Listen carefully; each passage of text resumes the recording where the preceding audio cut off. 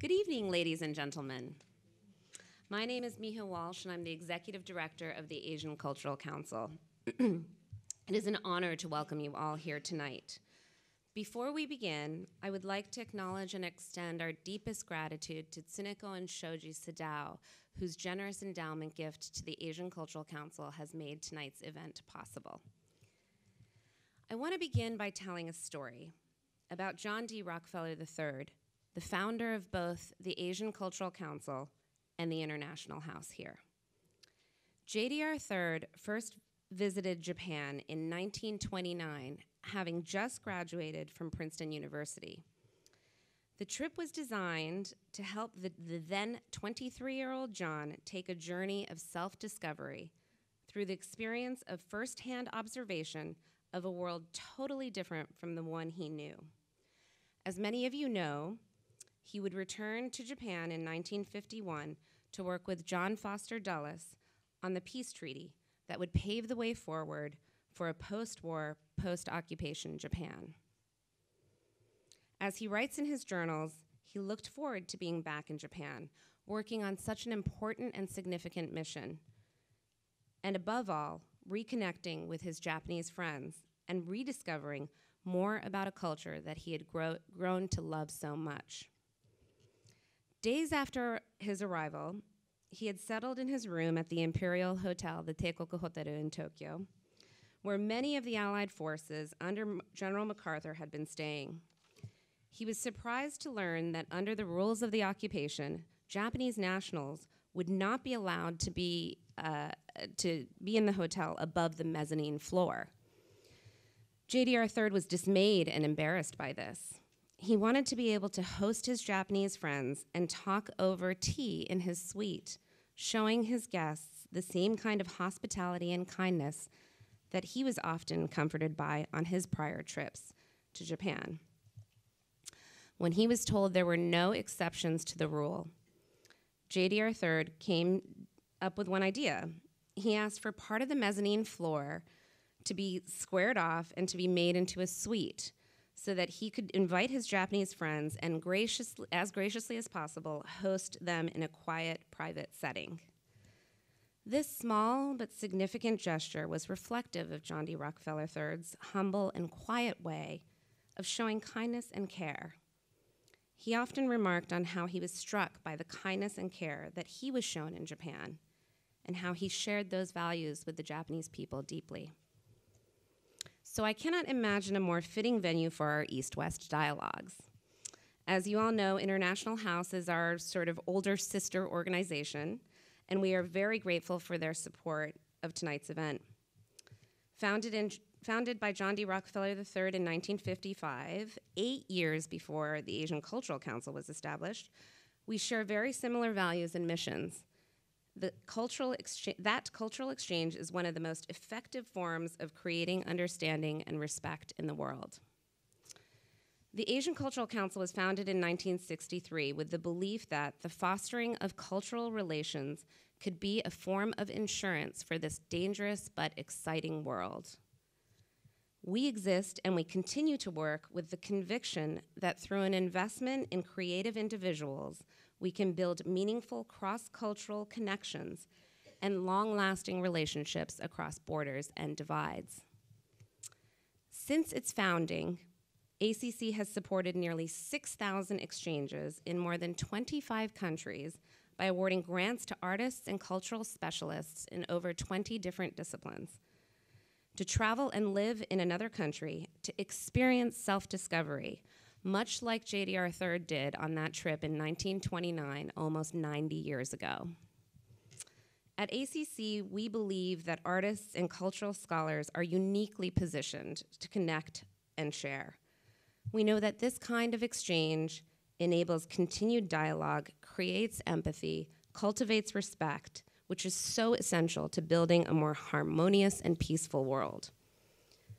Today, the importance of creating meaningful connection, understanding, and respect is critical if we are going to hope to work together. And tonight, it is with this commitment to the values of cultural exchange and securing a better world in the future that I am particularly delighted to welcome you to our East-West dialogues. So with that, I'd like to introduce tonight's speakers. Fumihiko Maki is the principal of Maki & Associates, the world-renowned architectural firm he founded in Tokyo in 1965.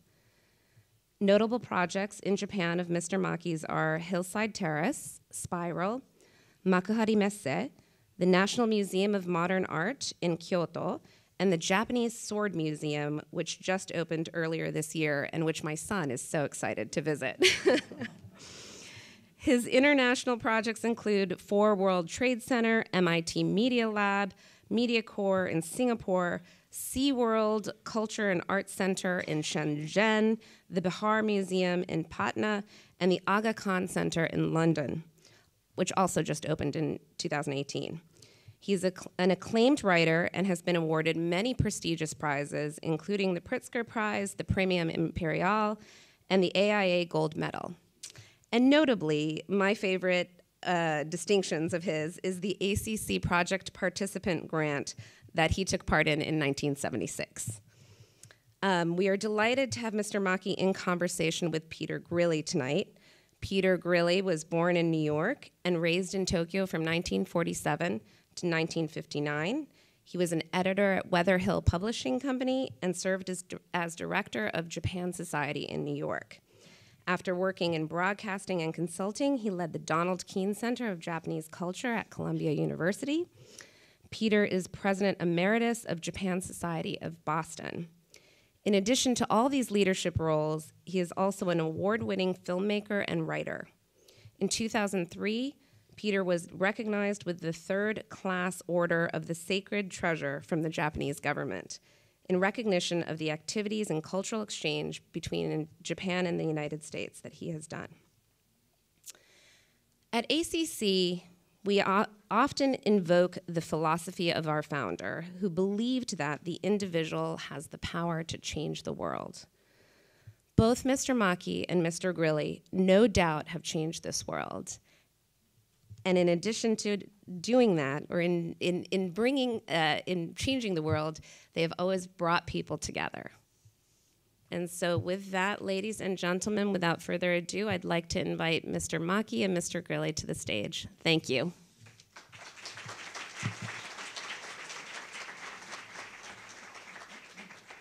We thought before our dialogue, before our conversation starts, Miho and her colleagues at Asian Cultural Council asked if we could do a short visual presentation from each one of us, and that's what they're about to start. Here's Mr. Maki. Do I start? Because I thought Mr. Grilli is going to. Is it reversed or what? Yeah, right. Okay.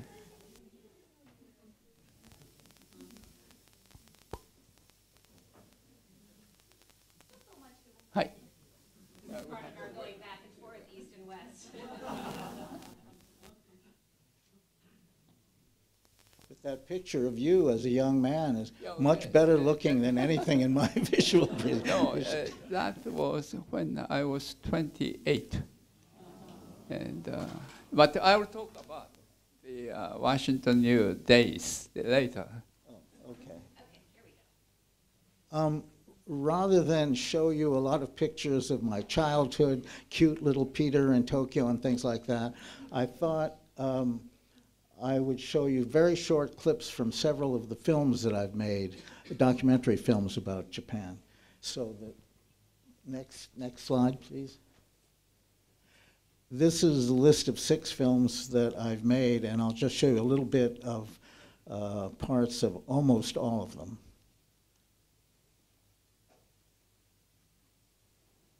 Next.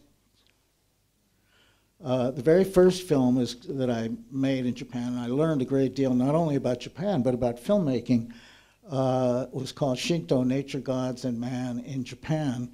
And it had many, many interesting features to it. It was the first time that anyone filmed Ise Shrine from the sky. As you can see, it was the best way to show the 2 shrines and the rebuilding.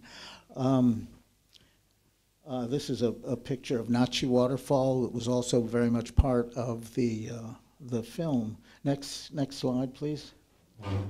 And the reason for the film was that it provided a kind of cultural context to an exhibition of Shinto art that was being exhibited in New York at Japan Society in New York, and really we felt we needed to give the audience some background on what Shinto was about. Next.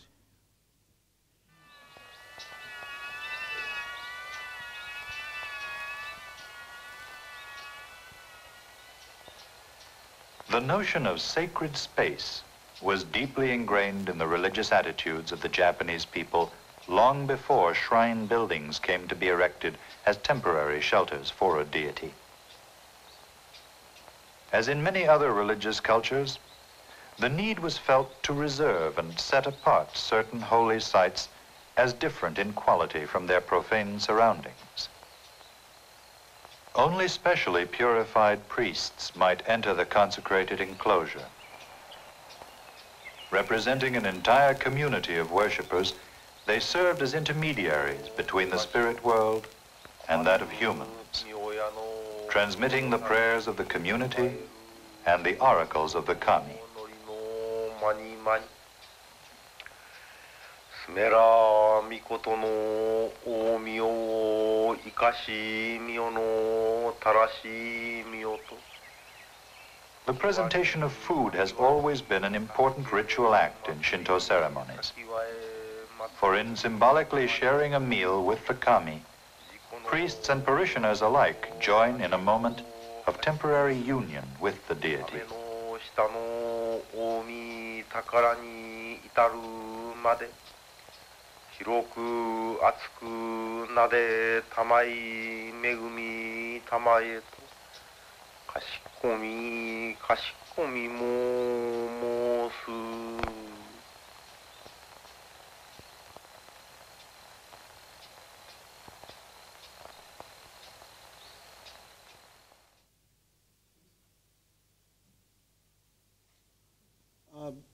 Each one of the films that I've made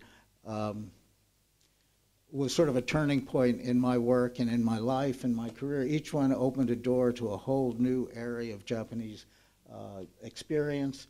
One of the somewhat later films was a portrait of Toru Takemitsu, the composer, the great composer, who was probably of my many friends in Japan over the course of my long life here. Was probably my closest friend of all.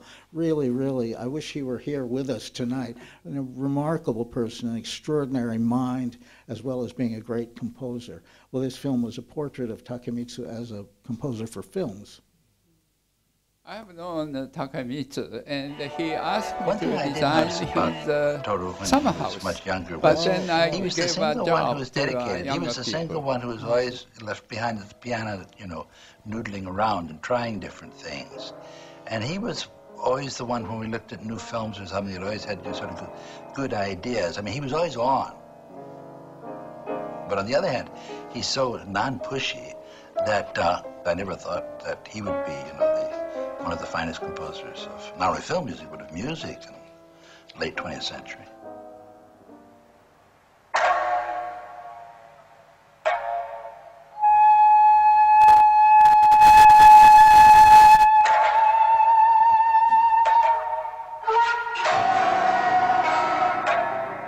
November Steps was really a radical departure in the world of classical music. It's the first time that traditional instruments, biwa and shakuhachi, were combined with a Western symphony orchestra.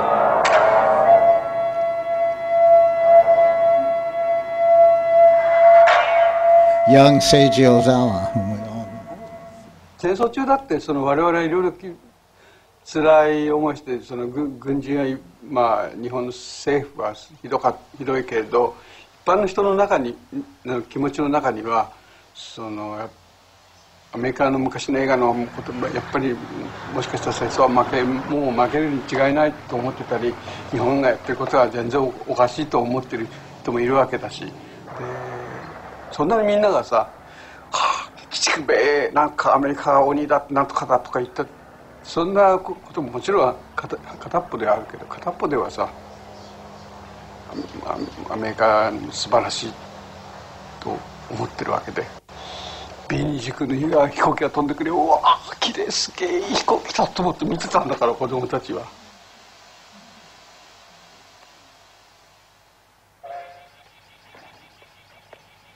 8月6日は朝から暑い日だった。私は工場へ出勤するため、いつもの通り壁線の横川駅へ急いだ。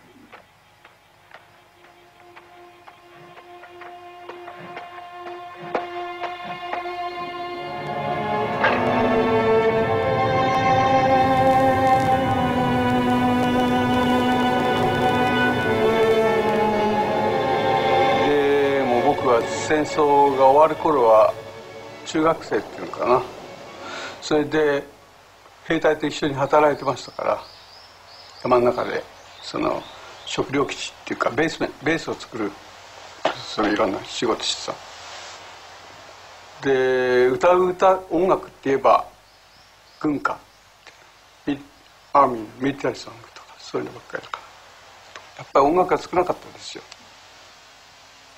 ところがある時、その内緒で学生から兵隊になってきてた人が内緒で僕らにそのシャンソンを聴かせてくれて、フレンチシャンソン。Parlez-moi d'amour, redites-moi des choses tendres, votre beau discours, mon cœur n'est pas lent de l'entendre. Parlez-moi d'amour, vous répétiez ces mots suprêmes.大変感激した。それを聞いて、それで僕はもし戦争終わればなんとか音楽やりたいと思って。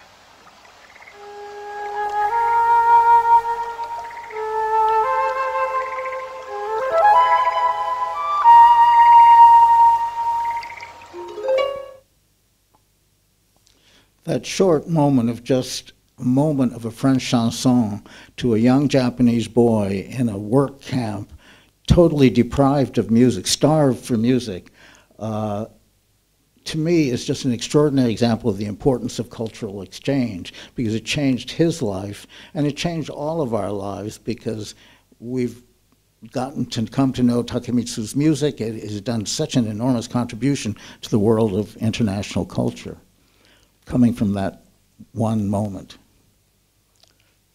This was a film that I made for the Smithsonian on Japanese gardens, and I asked Takemitsu to do the music for it, and I think we can show the little clip of the film.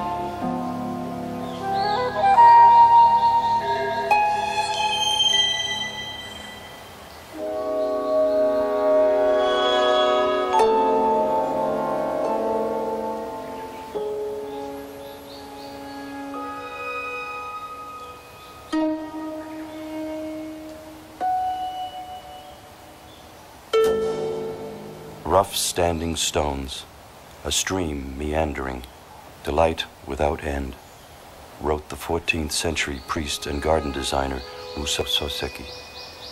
How lovely, the setting for elegant play and serene pleasure. For more than 1,000 years, the Japanese garden has been a haven of tranquility and a preserve of natural beauty, a vehicle for contemplating life and a wellspring of artistic inspiration. The garden today remains a place apart, serene, symbolic, and sensual. だからこういうところは要するに A place like this is a device that takes you from the world you're actually living in and removes you. It was designed to create a mood, to bring one into a state of poetic creativity. More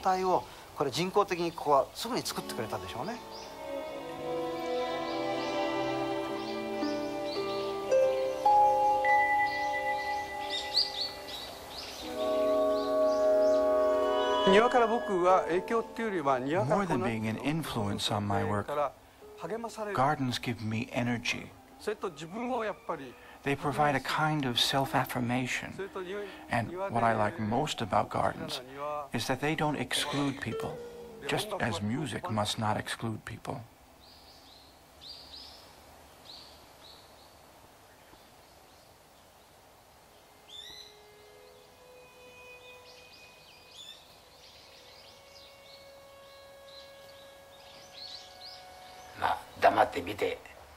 One should just sit quietly and look at a garden. What you see depends on what you bring to it.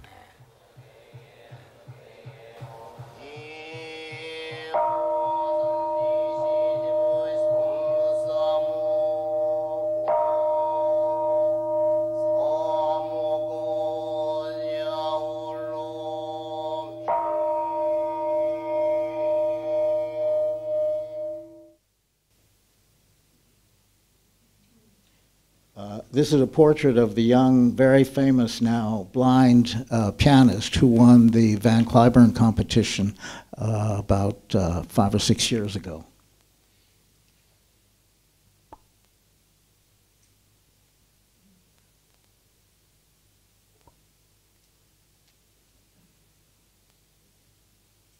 When Nobuyuki was invited to play at the famous proms in London, the British audience discovered what we in Japan already knew. That as great as Nobuyuki's talent is, it was against all the odds that he would rise to such stardom, acclaim, and popularity.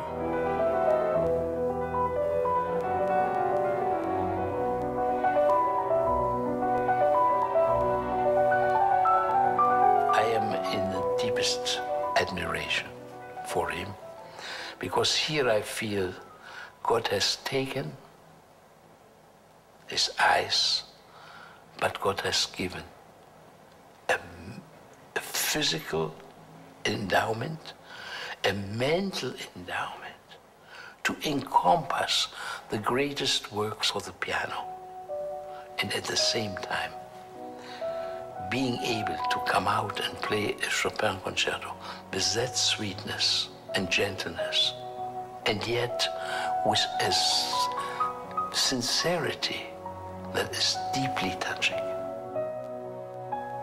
I had to keep from crying when I left the room.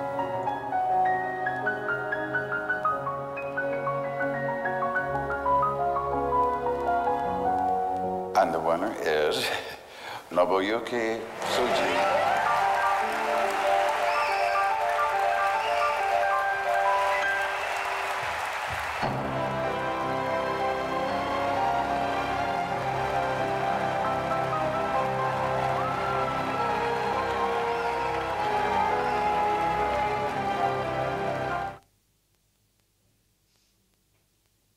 This is the most recent film that I worked on just 2 years ago. 2 years ago, about Hiroshima and the extraordinary man in Hiroshima, Mr. Shigeaki Mori, who was working on behalf of preserving the memory of Americans killed by our bomb in Hiroshima. Just an excerpt from the film. The bell rang and my mother looked and said, "Oh my God." And she picked up the telegram and she read it and said, he's missing. We regret to inform you that your son Norman Roland Brissett is missing in action.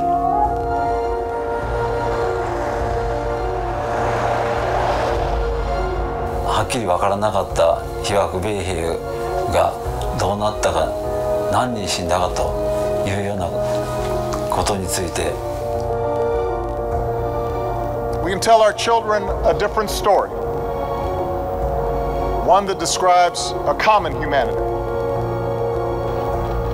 Ordinary people understand this, I think.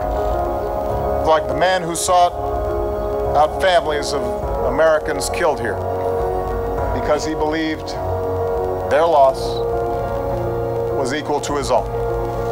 The city was destroyed, and somehow he transitioned that into helping us. せめて遺族にだけは知らせようと、それで一生懸命やったんです。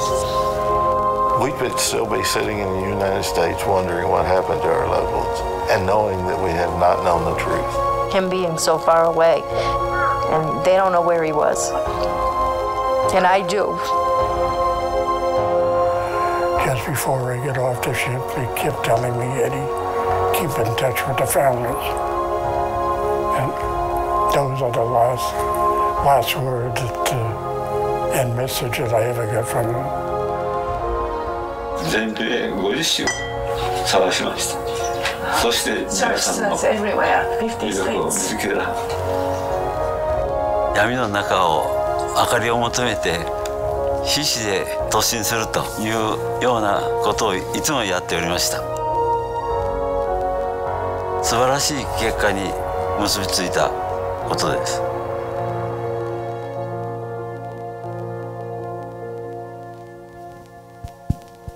So, I don't, thank you. I don't mean for a moment to take credit for all of these films. As I'm sure you all know, every film is the result of collaboration of a great number of talented, creative people. And for me, I think it was an honor to be associated with these films, but they were really made by many, many other people, much more creative than I. But it gives you just a quick overview of some of the different chapters in my life and work. So now, Maki-san, it's your turn. Sure. Please don't show this image. First, I like to just talk. My presentation would not be chronological. I wanted to show you something very important in my life. And I went to teach at Washington University in 1956. I was 28 years old. So when I met my students, some of them are older than me because they came to study under GI Bill. And even some of them have been in Japan at one of occupational. But when I met those people, they're just teacher and student. It's nothing to do with my age or my race. I've never had unpleasant moment while I was at Washington U for 5 years. People are very generous and kind. And so I had many lifelong friends during my stay. And now you can go into, and also besides teaching, I was working at the planning office. And one day he asked me, because some lady might be giving a fund to school, why don't you just make sketches? So the lady was Mrs. Steinberg, and I was giving my presentation to them. And she said, she liked my project, and she would give money if this design is going to be realized. I was nobody. I was just not a registered architect. I haven't done anything like galleries, library, and nothing. But she insisted that. So I received the commission. The wonderful thing was that all my colleagues didn't have no envy, no jealousy. They just supported me to make this realized. The dean of Washington U was a structural engineer. So he gave the advice on the structures and so on. So everyone supported. I've never forget this generosity and kindness in my life. So I would like to just go into the next images. And that is their building, completed 1962. Next one, please. I tell you something very interesting. I left Japan after my Tokyo U study, the United States, and I took the cargo boat from Nagasaki to Seattle, Washington, and 2 weeks voyage. But there are 4 young Japanese persons like myself, and we ate always together with the captain. That is the cargo ship systems. And then we said goodbye after 2 weeks. Then, 40 years later, I received a call from Fukuoka University, the president, asking me to design the students' union. And he said, "You may not remember me, but we are on the same boat from Nagasaki to Seattle." Then, next one. 12 years later, I did media lab at MIT. And the next one, there is a kind of the party. And one of the middle-aged Japanese lady came to see me because she happened to be a wife of one of directors, research directors in MIT, American. But she said in Japanese, "My father was with you in cargo boat."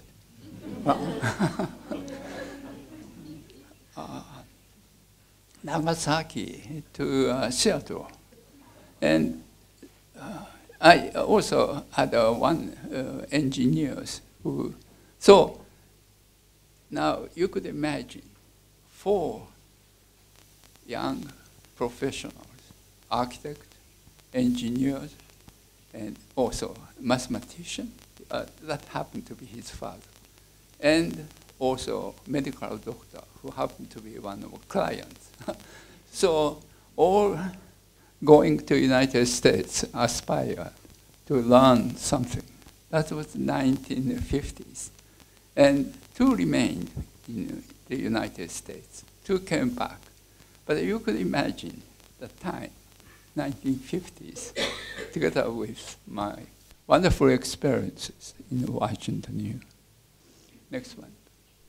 So this is the one before we built this particular complex, Hillside West in Tokyo. And we decided to connect the lower street with the upper street because now they are able to have a connection.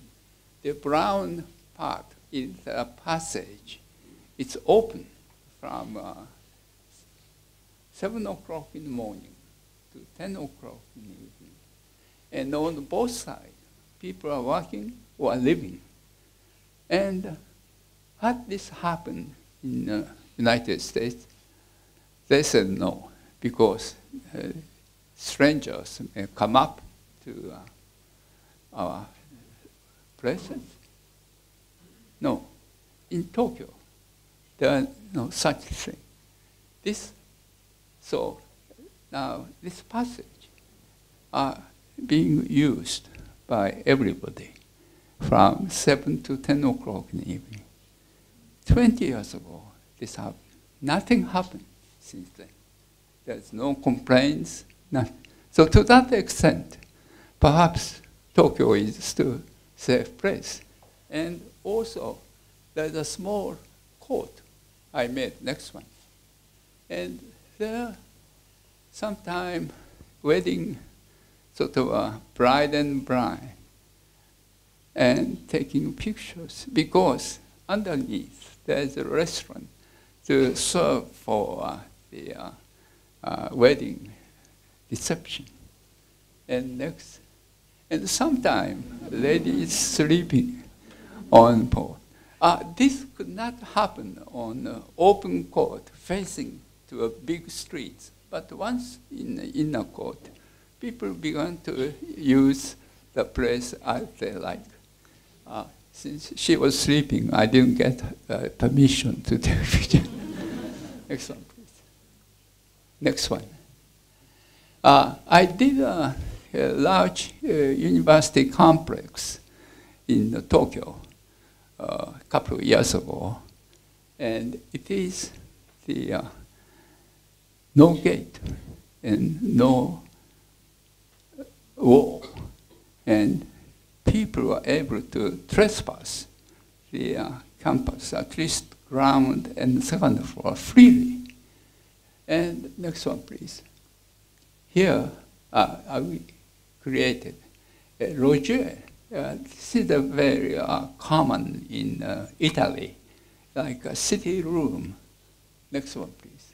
So the one on the left is in Italy, in Bologna or someplace, but in our place, just the wives of neighbors come and can chat, and sometimes students can play music, and it could be used just one of the city rooms. Next one, please.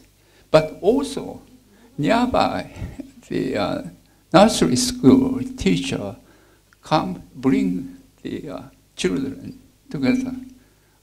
You can imagine the university campus could be used for children.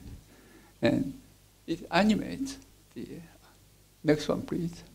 And you see, kids love the big space, like American. And it's not really big in US, but you could see the children hugging the round columns, like they might imagine they are hugging mothers who are being hugged. So I always recommend, if young architects design nursery or kindergarten, they should make the round columns, not square columns. Next one, please. Now I go into one of projects I have designed in New York, United States, in the 2010. Richard Rogers, Norman Foster, and Daniel Lipskin. He was the master architect of this area. And Pataki, governor of New York at that time. And Silverstein, our client, and myself. That was 2005. And finally, we have revealed our design around the Memorial Park in New York. Next one, please. So you could see our building number 4 is sitting at corners, facing to the Memorial Park. Next one, please.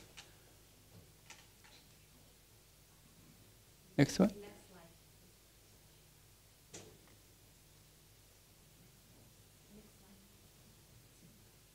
Oh yes, it's like a piece of glass sculpture. Next one, please.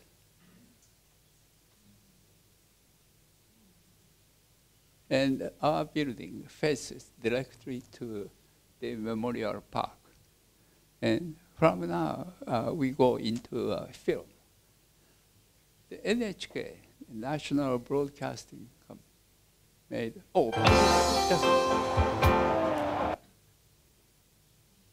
I have received so many images from unknown people.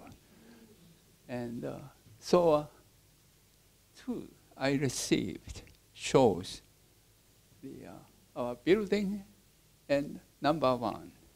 But sometimes our building disappears in the particular light reflections. And I thought this might be a proper image to people who perished there. But from now on, I like to go into the film.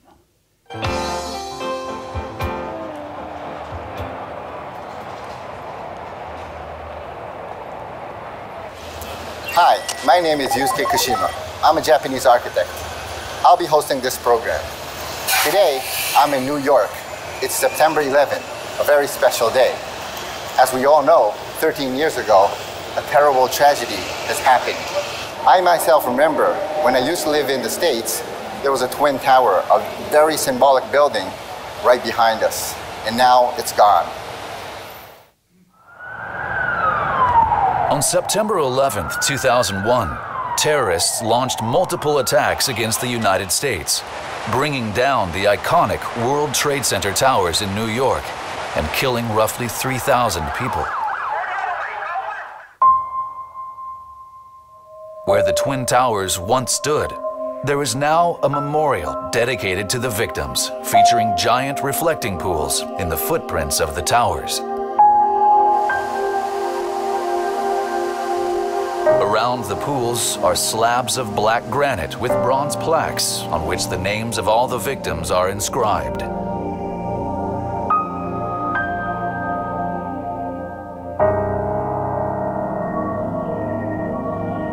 In the 13 years since the horror of 9/11, an endless stream of visitors has brought their flowers and prayers to this site. Next to the memorial, there are newly built skyscrapers.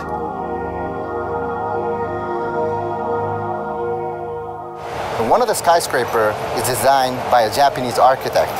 He's a very important Japanese architect who created the modernism and the contemporary architecture today, Fumihiko Maki. Fumihiko Maki is one of Japan's most renowned architects. He designed the new 4 World Trade Center building. 2 years after 9/11, redevelopment plans for the World Trade Center were announced. 4 skyscrapers to be designed by world-famous architects. In November 2013, Maki's building was the first of the 4 to be completed.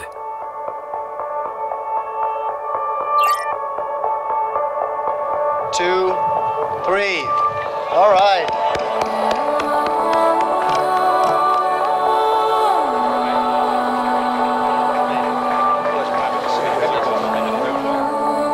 In September 2014, Maki came to New York and paid a visit to the building he designed.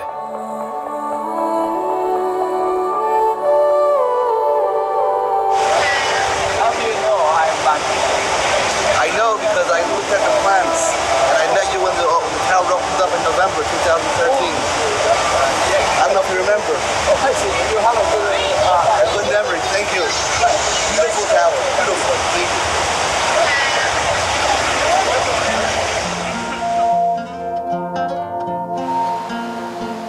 Four World Trade Center rises 977 feet, about 300 meters.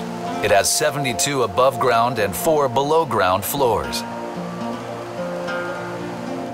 非常に挑戦的な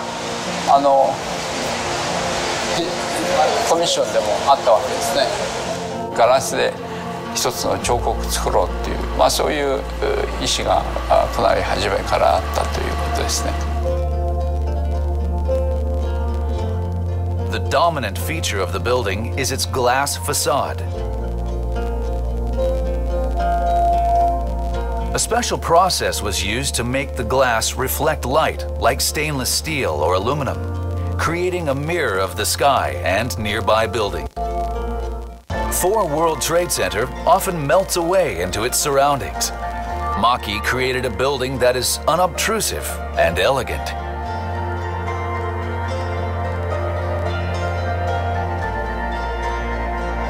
The lobby of the building is an airy open space with 13-meter ceilings.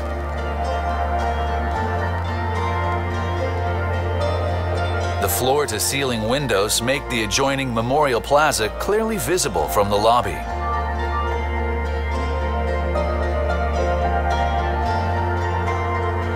And opposite the windows is a black wall that extends to the ceiling.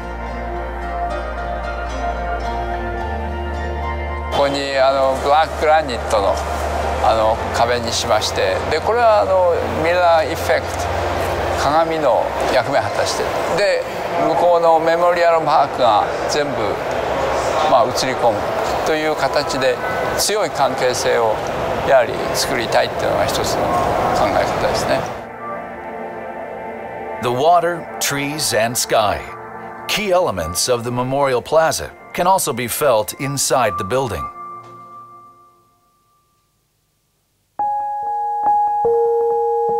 Moreover, on the back wall of each of the 3 elevator halls, video of flowing water, green trees, and blue sky runs on a loop.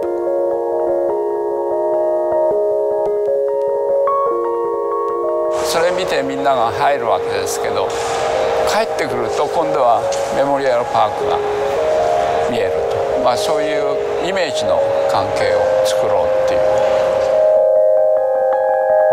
Before 9/11, Maki had visited New York countless times and seen the Twin Towers, of course. Here is a photograph he took in 1993 of the towers reflecting the sunset. September 11th, 2014.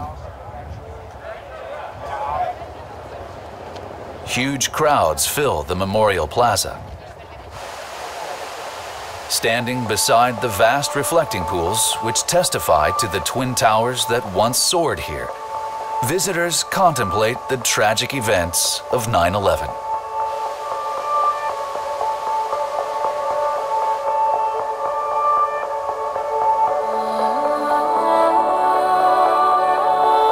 What do the visitors think of Maki's 4 World Trade Center building? I think it's great. I think they did an excellent job. You know, it looks pretty tall and nice. I haven't been inside yet, but I'm hoping to.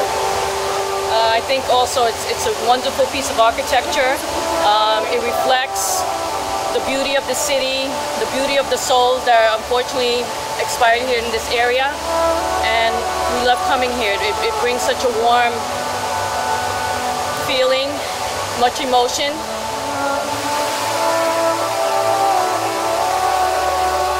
Maki's tower reflects something more as well, the thoughts of those who come to the memorial.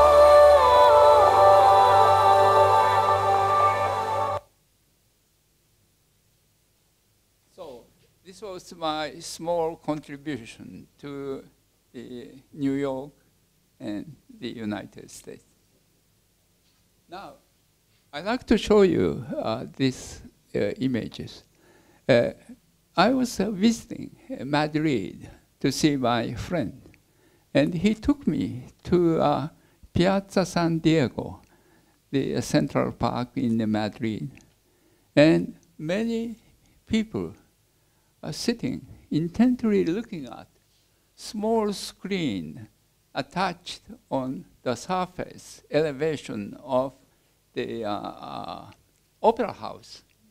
And I asked my friend, what is it? He said, now Verdi's thing happening in opera house, sung by Domingo. I just wonder, what? Is it free to look at? And then suddenly I remember the Japanese word, mushonai. It is, next one please, called unconditional love. I understand this unconditional love appears in the Bible, but I began to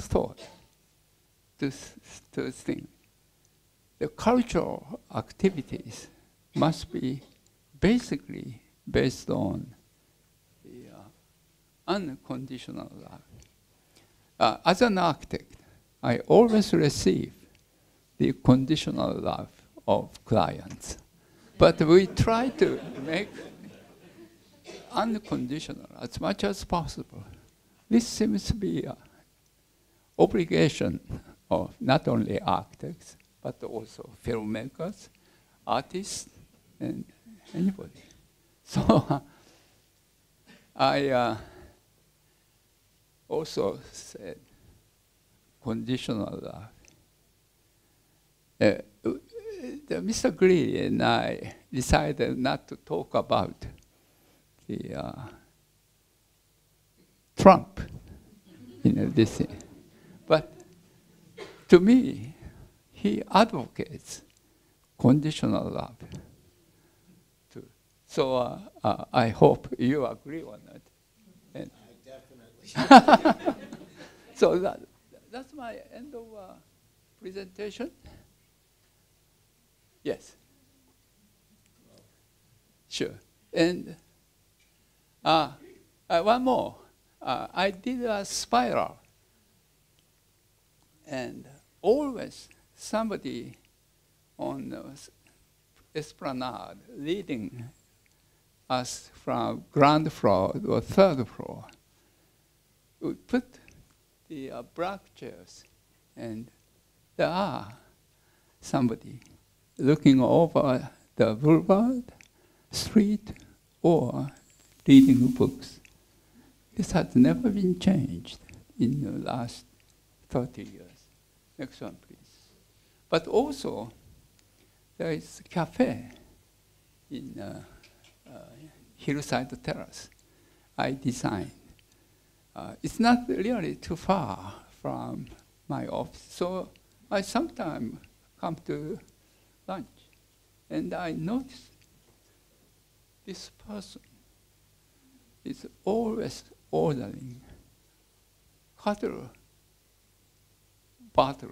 of red wine, and after he finished the half, then he picks up sandwich and then coffee. And he's always sitting on the same place. And I asked attendant who he is, and attendant said he's a priest from nearby church. And I remember a famous word by German philosopher Nietzsche, the solitude in the public space is my home. So I really, besides solitude, he was doing small rituals by himself, enjoy the moment. So since I was writing a short article on solitude, I asked to have his permission to have these pictures and also the small thing. And I gave him my text. He was very delighted. Then later, I haven't seen him, and I asked attendant, and he said he recently passed away. But these things tell me. Next one, please. Importance of public space. This is Java, famous boulevard in Isfahan. It's a 100-meter wide street, but things are different. It's at the center. They have a raised small platform for people to come enjoy with himself. This is probably the best boulevard I have ever seen in my life. And whenever I had a chance to go Isfahan, always I walked this boulevard. Had I been to a young Iranian just getting married, I think I might have had small musical procession of a wedding for me at the center of this boulevard. You feel you are, because since it is slightly raised, you feel you are king by alone. Next one. これでおしまい? Yes, that's okay. One more picture is Panathinaiko in Athens, Greece. And you could see the plaza and also stadium, welcoming sort of gesture. You are also able to see inside unconditional love. And so I always felt these two pictures I took 19... Maki-san, could you speak? Oh, 60. Still, some of the best sceneries in urban life I have ever seen. And then how you could design such a thing many centuries ago. And it could be it's a kind of a human wisdom, more than knowledge. Today, when we design the buildings, we have a 3D form and all AI, etc. But I think the wisdom of the human being perhaps surpass the knowledge, because they are not affected by industrial revolution. But I don't want to go too much, because beyond my... So I like to just go back to conversation with Mr. Grilli. And before we get into our conversation, our give and take, I would just like the audience to think about, in the context of unconditional love that Maki-san has been talking about, think about the modesty of this man that I admire tremendously, the modesty of an architect, and also the essential greatness of an architect who has the courage to design a building 60 stories high that will disappear. An architect who makes his building disappear into nature. I don't know any other architect that combines such modesty, but also such real greatness. So thank you very much for that.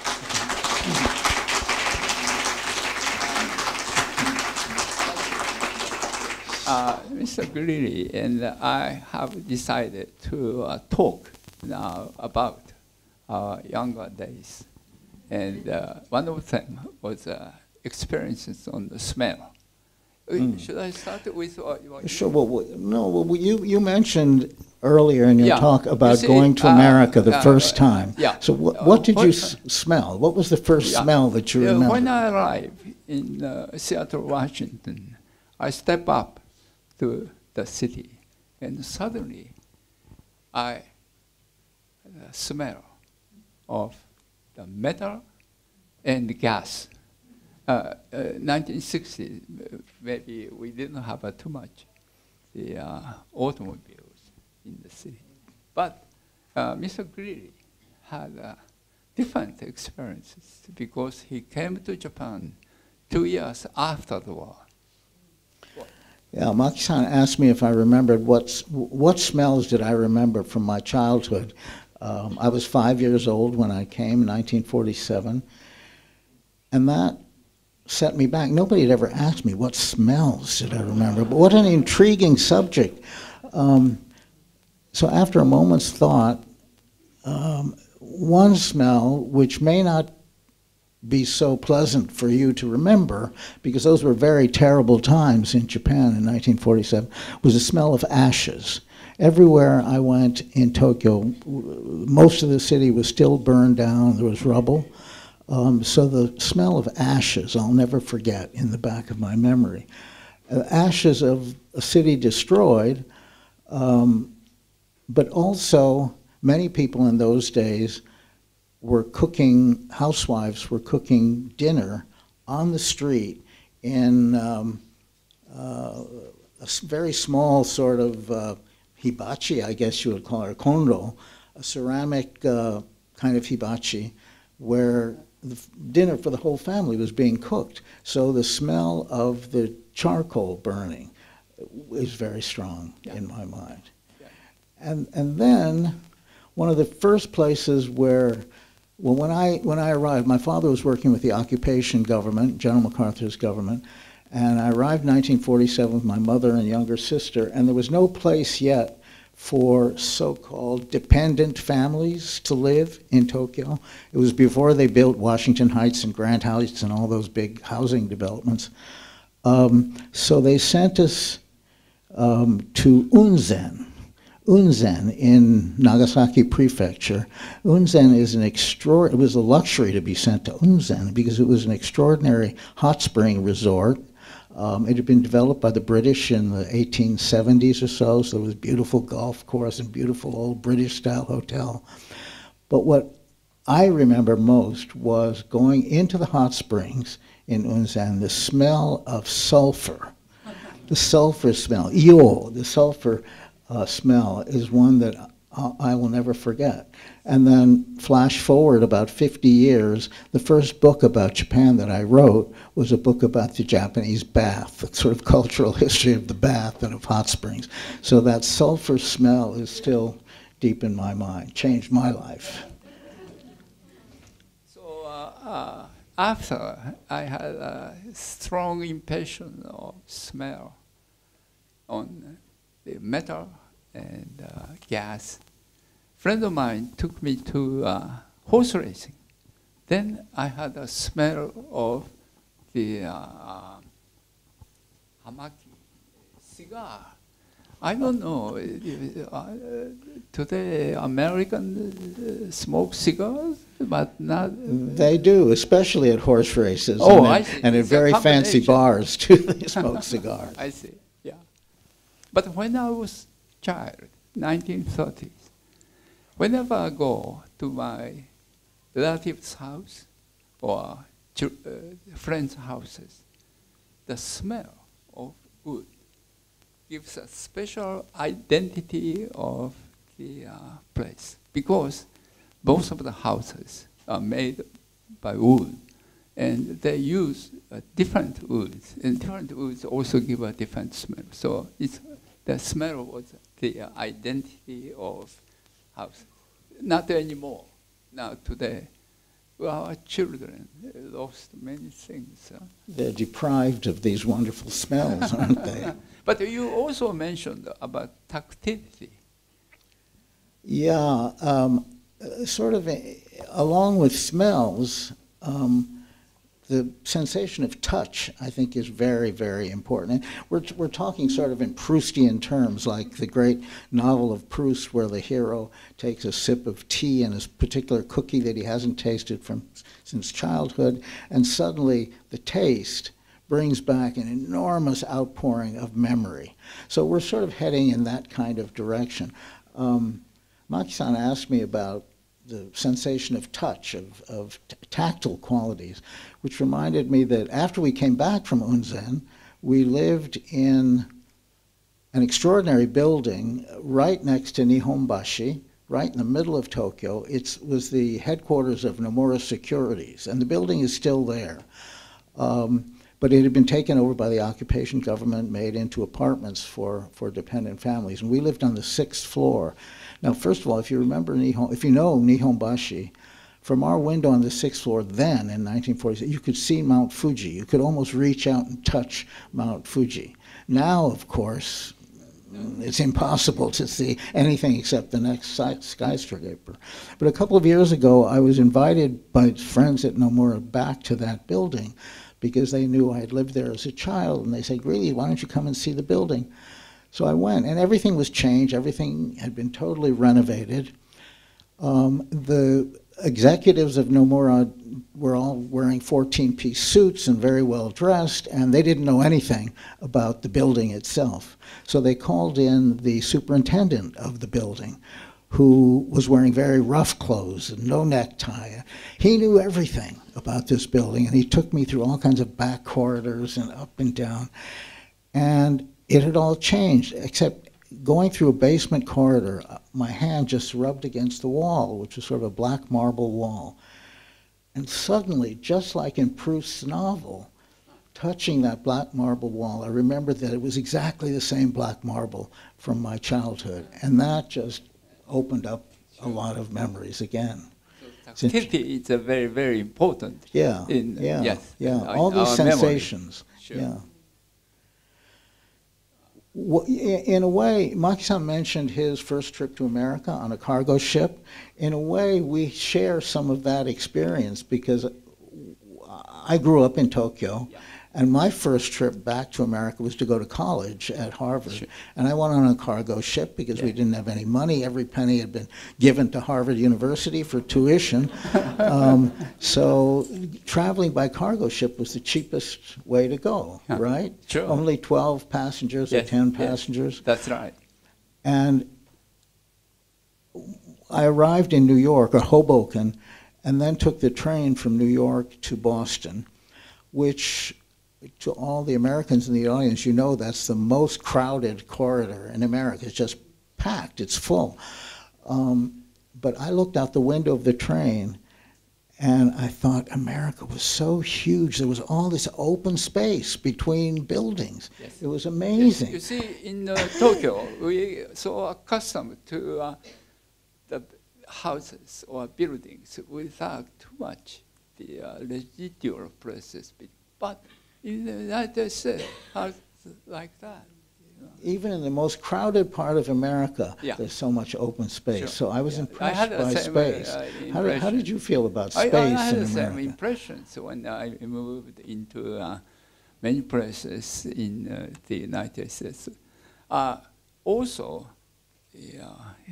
driving was easier than Japan. And, but we perhaps talk about community.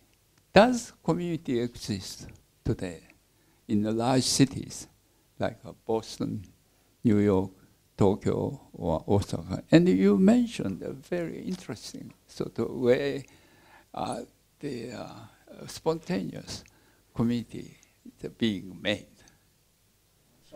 Community. Yeah. Yes, because you once mentioned by effort of individuals. I think what Maki-san is referring to is that he appreciates the community that he finds around the world. I'm a little bit dubious of that. I feel that sort of community cohesion is kind of disappearing. Sure. So what I was talking about was the very sort of self-conscious, very conscious attempts to recreate community. Like you look at great performing arts plazas in many places in the world, designed to create community, sort of designed plazas, not natural plazas, but designed plazas, which to me always seems a little bit artificial in the modern world. And I was wondering, what do you think? Yes, I completely agree with you. Today, the communities are disappearing, like big bookstores. And since the people became so mobile, there is no generations, same family, doing the same thing and community sort of existed, but not today. And so, just as you said, there must be some effort to be made, even for temporary, the community. But I know one exception. You know, Karuizawa, that big landowners happen to be just off the central Karuizawa. It goes back to almost 100 years ago. He was the professor at the Waseda University. And then he met his friends in abroad, also professor in law. So two of them thought perhaps new community or new development should have no gate, no wall. So everybody can get into an entrance. But also they thought it is important to have small or maybe medium-sized open space, because the scholars in the morning, they didn't want to be disturbed by children. So children should be in open space, harappa, to have their own study in a small shop. So this harappa became very successful because they are able to do hanabi and big once a year the sports day or some gathering and so on. And so my wife's family happened to be one of original members.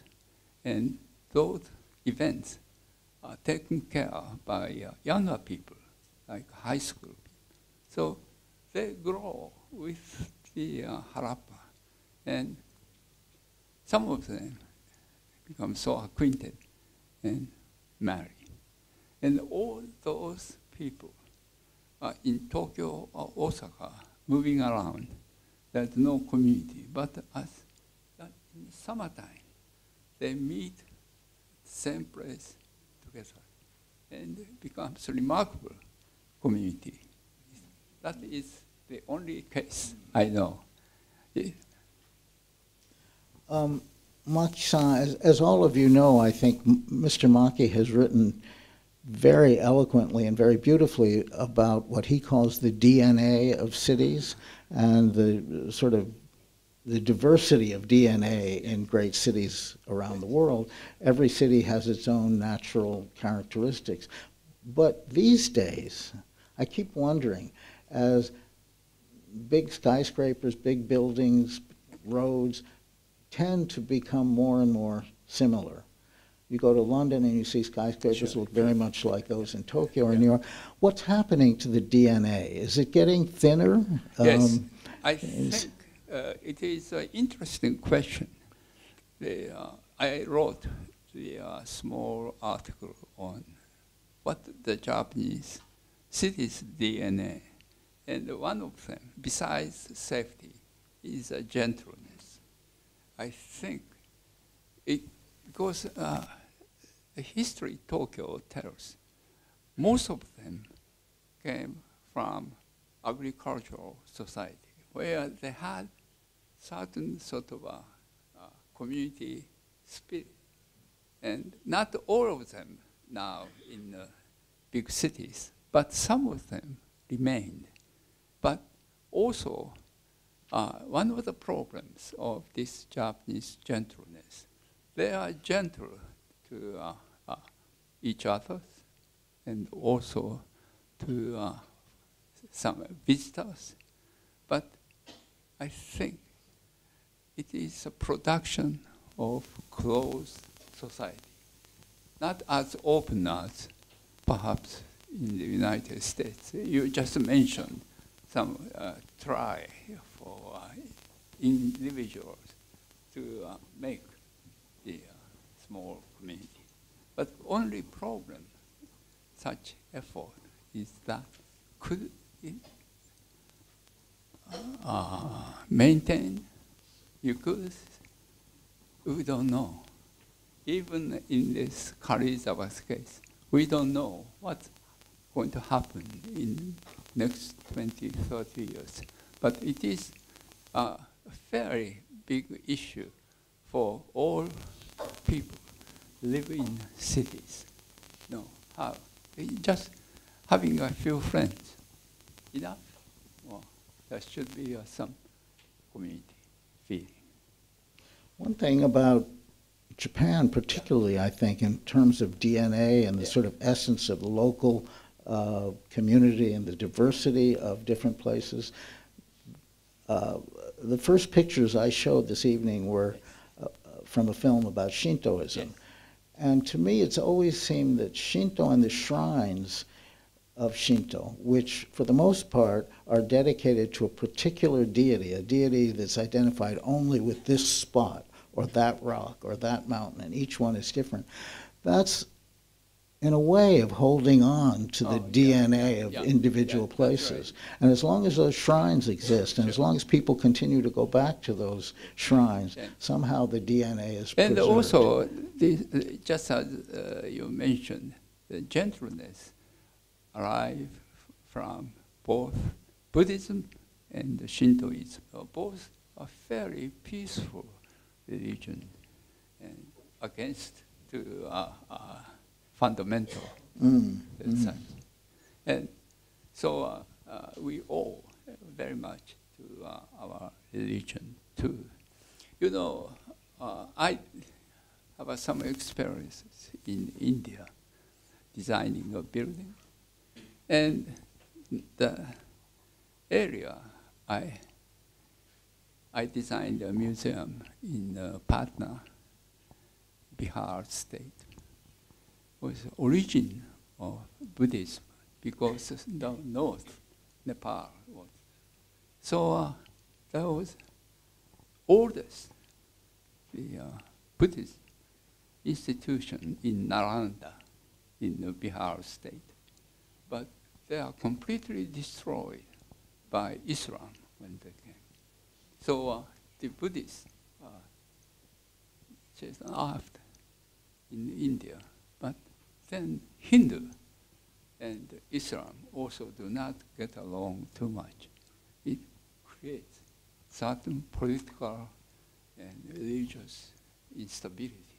So that's my experience. But what's interesting in the case of Nalanda now, and I think it speaks to the kind of yearning that modern people have for some authenticity and tradition.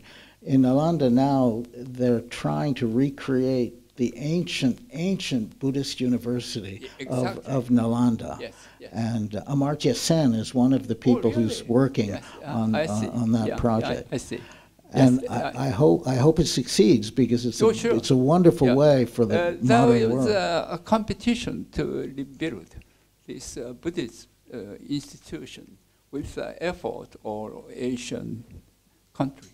And I participated. I didn't win. But anyway, Mr. Doshi, my friend, won the university, and I hope. You see, when I was a student in Tokyo U, the teacher said, "Do you know which is the oldest institution in academic institution in the world?" We couldn't answer, and he said it's in Bologna. But then we found Nalanda was much older than. But it's interesting, Yo-san. I don't know how we're doing on time, but before we go into question and answer, I hope there will be a lot of questions. I'd like to show a few pictures of Mr. Maki's, one of his newer buildings at MIT, the MIT Media Lab. because I think it speaks very well to his ideas about unconditional love. So this is a night view, obviously, of the building, and to my mind, Boston is a great city, Cambridge is a great city, but it's not very distinguished for architecture. There are very few really great buildings in Boston area. Everything is red brick, right? Almost. This, to me, is one of the most successful, finest buildings in Boston. Next slide, please. And when I think about Japan and Japanese artists, particularly contemporary Japanese artists, great artists like Mr. Maki, I'm always wondering what distinguishes him from other architects around it. What is Japanese about this building? Is there anything Japanese about this building because he's a Japanese architect? And it's an interesting question. In this case, there are some very literal references, like the screening here is somewhat similar to Sudare in old Japanese buildings. But I'm not talking about superficial similarities like that. What else is it about a building like this that I think only Maki-san could do? And let's look a little bit more at the building. The next slide, please. It's actually, in the previous slides, it looks like there's plenty of room around it, but actually there isn't. It's quite a narrow street surrounding this building. So it's hard to get a view of the whole building wherever you stand on the street. Next slide, please. But once you go in, what Maki-san has done with light in this building is, to me, is just absolutely amazing. The building is flooded with light. And most of the buildings at Harvard and MIT have small windows, and they're actually quite dark. And darkness may be good for studying. But this building is totally flooded with light. I took these pictures just 2 weeks or so ago before I came to Japan. I spent an afternoon there, and I spoke to a number of students as they were coming in and out, just asking informally what they thought. And they love this building. They love using it.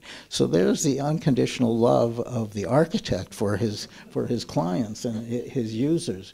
But I think they love it because, or many, many reasons. But one of the reasons must be because it has so much light. It feels so healthy. And so this is very unusual in Cambridge. Next slide, please. So even in the separate labs, this building is full of separate laboratories, which are actually quite separated from one another, and what they're doing inside each lab is supposed to be a secret, and they're not supposed to communicate so much. But in actual fact, since it's all glass, it's such a transparent building. And while you can't go into many of the labs, you can see in because of all of this extraordinary glass and windows. Next slide, please. Maki-san also plays a lot of games with light and shadows. And the slide on the left is at the MIT building.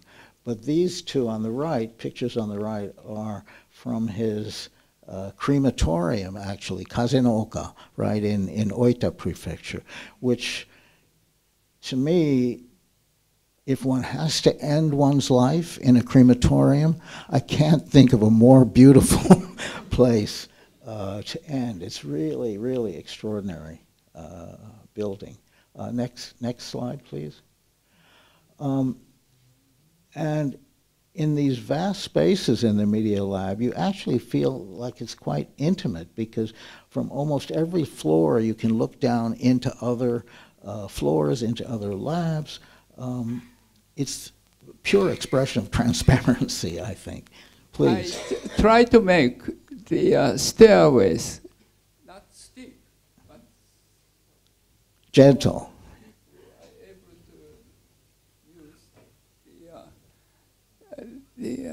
This instead of elevators, it's good, for their health. So as one goes up floor to floor within the building on these extraordinary staircases, you're aware of the entire building. You're not just in one little corner. You're feeling the whole building around you. Next slide, please. And then you finally emerge on the top floor into this just overwhelmingly kind of positive, open space. There's a really magnificent terrace on the top floor that one comes out onto. Next slide, please. And from here, I mean, I don't need to describe it. You have the most incredible view of Boston from this really, really remarkable open terrace. So you come up through this transparent building and emerge into a kind of paradise, I guess. So, Maki-san, to me, this is the perfect illustration of what you mean by unconditional love. The love that you are expressing for your clients and your students. You know, when I designed the Media Lab, my client was Nicholas Negroponte, quite a well-known scholar. And he said, please make a big house. And so we try to make the places visible from one place to others to make them very transparent. You know, MIT, they have many military contracts, so they cannot show the inside of research. But this place is very free. You know, even tourist buses come, and they're able to look into the movement inside. But also, once you are a member of this Media Lab, you are able to visit any place you want. And there's a tremendous sort of family-oriented feeling, naturally created. And on Friday afternoon, they have a big lunch with the old members. And evening, the disco parties, etc. But also, you showed this crematorium I designed in Japan. And after I visited the place, it's called in Nakatsu, in Kyushu Island, many people said, Mr. Maki, now we can die in peace. This is the biggest compliment I ever received in my life. It's like running the restaurant, the people come for the last supper. But anyway, this... Well, with the Media Lab building, you have given Boston and Cambridge a really great gift. Thank We're you. very grateful for this. Yes. Extraordinary. Yeah, but coming back to waterfront of Boston, when I was in Cambridge, 60s, I went to Pier 4 to have a good piece of martini. It's gone now. Yeah. It's gone. Wonderful restaurant, but it's gone. Oh, you know. Yeah, of course. Sure. Yeah. I'm almost as old as you are, so I remember these things. Now it's being replaced by expensive condominium. Mm-hmm. I understand. That's right. So That's right. the problem we have also invasion of new liberalism. Grilli-san just mentioned now the center of the city is becoming very similar. New York, Tokyo, London, and other places. So we just have to try unconditional love for us. Mm-hmm.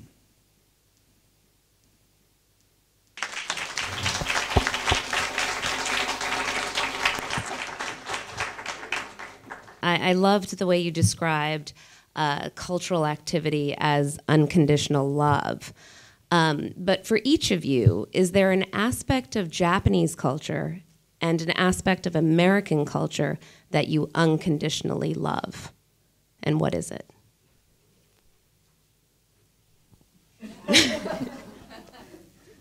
Great question.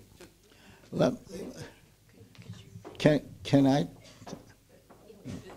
No. It's better for you to do. You know, Maki Sensei, you said that Yeah. cultural activity is unconditional Sure. love. Yeah. So, Nihon Bukukan ni okete, in Japanese culture, what is the aspect of Japanese culture that you unconditionally love the most? And what is the aspect of the American culture that you unconditionally love the most? No. If you can. It's not easy question to answer. But as I mentioned to you, often we are asked by client to have his conditional love. And then I said, we try to mitigate conditional love to make our answer to be more unconditional. And I think when we do buildings in Japan, the difficulty, it all depends on client, regardless his nationality. I had a wonderful client in Germany, and they accept what we wanted to say. But also, we had a very bad clients in Germany as well. So it all depends on who the clients are. And in the filmmaking, you don't have a client, right? I guess not. You have clients, not. not You are like very yours. lucky. So first, we have to learn who the client is. And when we did a first presentation of our new WTC in New York, there was a small symposium attended by Mr. Silverstein, our client, myself, Richard Rogers, and Norman. And when I think the symposium was run by one well-known TV person. And when my turn came, he asked me, how could you get along with Mr. Silverstein? So I said, well, I didn't know him too much. So I have to learn and study and how to deal with. And that was the end of my answer. But after my answer, Mrs. Silverstein came. I learned something from you. So perhaps we have to learn the person first. And it's very important to getting along with the person. Yeah, I don't know. I have answered to your question correctly. I think you spoke about. Go ahead, Peter. If I could try to answer your question, it's a very deep, complicated one, but I think, I mean, I'm American. I grew up in Japan. I don't know whether I'm Japanese or American, but I love both countries and both cultures, and they are so totally different in so many ways. Even though they may look the same, they're very different.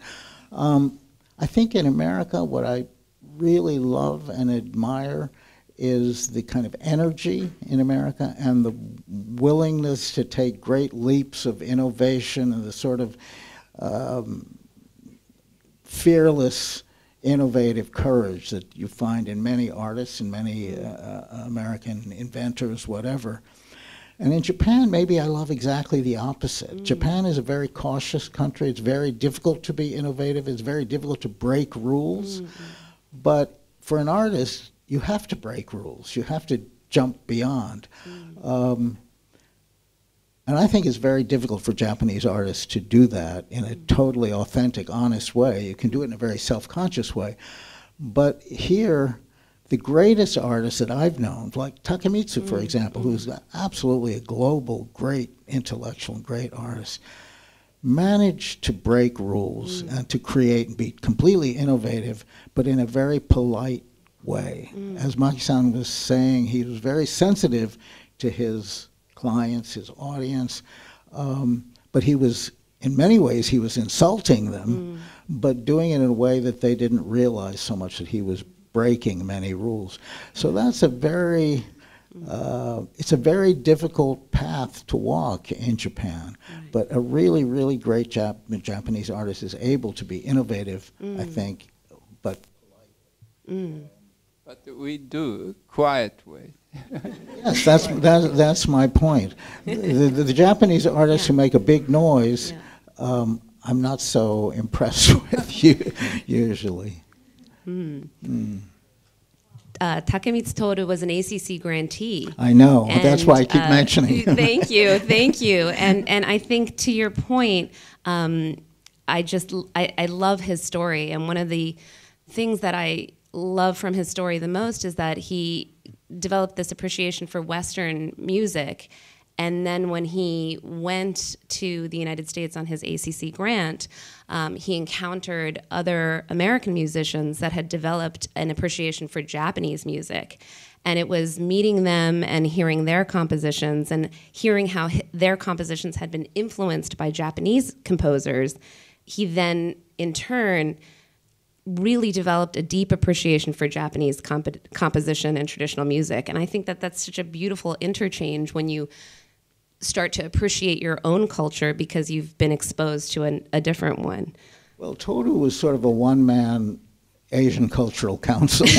To me, he was the single greatest cultural ambassador for Japan. Because, for example, all the great artists of the world, when they came to Japan, somehow they fell into the hands of Takemitsu. They were introduced one way or another. And he changed their lives. He introduced a kind of Japan that was so meaningful to him that the sort of official handlers or the official introducers wouldn't have introduced him to. I think John Cage came to Japan, didn't know Takemitsu before he came. He left Japan feeling as though Takemitsu was his brother.